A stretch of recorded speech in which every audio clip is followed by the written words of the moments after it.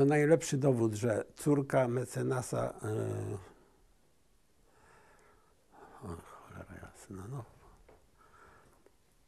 Żyda, Holzkenner się nazywał. Jego córka Maria, ja ją wyprowadziłem, jak tylko zaczęli budować getto, mur budować, to ją przyprowadziłem do nas, do mieszkania i cały czas, aż do mojego aresztowania, nawet była przy moim aresztowaniu i mieszkała u nas. Było to, ale lojalność była wielka. I to, że myśmy utrzymywali, znaczy moja matka utrzymywała kontakty z Żydami, to wiedziało może połowa ludzi z tych, co mieszkała tam na Hołówki. A to był, tak jak pani powiedziałem, blok, 100 mieszkań, 4-pokojowych albo 6-pokojowych.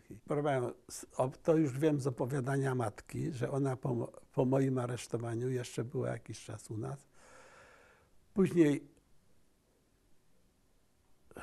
bała się, czy ja nie wiem, w każdym razie dokładnej przyczyny nie wiem, że był taki moment, że wyprowadziła się na krótko od mojej matki i wtedy w 1943 to roku było, że Niemcy ogłosili w Warszawie, że Żydzi, którzy się dobrowolnie zgłoszą do hotelu polskiego, hotel polski to jest ten hotel na Placu Bankowym teraz, to wyjadą na wymianę